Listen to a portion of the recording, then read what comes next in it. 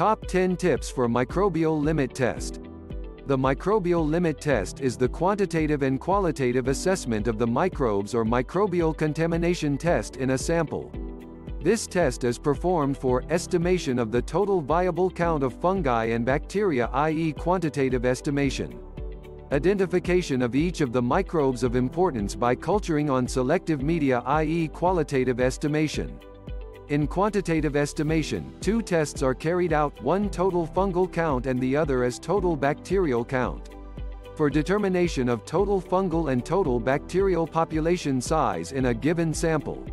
Total 4 methods are there for microbial limits test: A. Pour plate method, B. Filtration method, C. Serial dilution method, D. Spread plate method. Each of these methods has its own error susceptibility, but here we will talk in general about avoiding errors. Top 10 tips for the microbial limit test in pharmaceuticals include: 1. Media. For the cultivation of test organism, select the media which favors the fast growth of the microbes. The recommended media are soybean casein digest broth or agar, and Saboros dextrose agar broth or media. 2. Growth promotion capability of the media. The media we are using for the growth of organisms, we need to choose it wisely. The media need to promote the inoculation of the specific microbes of interest. Antimicrobial effectiveness testing must be done for the product. 3. Time consumption. Traditional method of the microbial limit test requires a trained microbiologist to analyze the culture plates after an interval of time. So by using the growth direct system, we can reduce the time required for testing by about 50%. This system records the growth of the culture plate every 4 hours. And it also can detect any contamination. This system analyzes hundreds of culture plates at a time, saving the time of the microbiologist.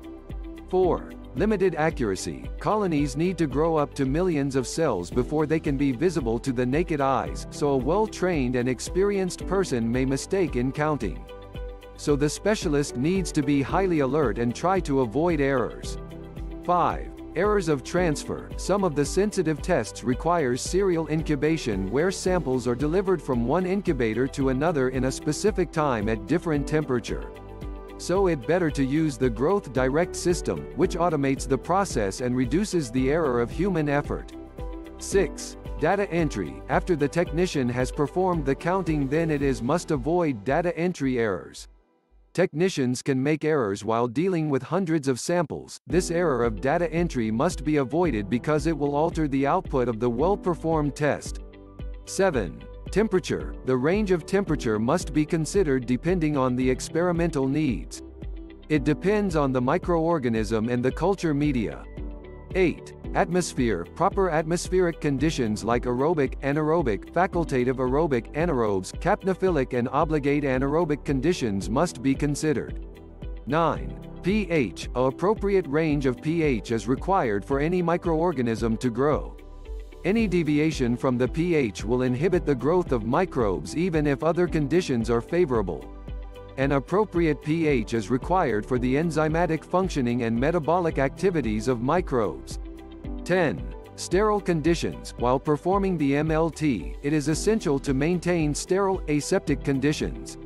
Any contamination shouldn't invade into the test, otherwise, it would affect the result. Don't forget to subscribe to this channel. And also hit the bell icon to get regular updates. Thanks for watching this video. Watch more videos as we have created a lot of videos for pharmaceuticals.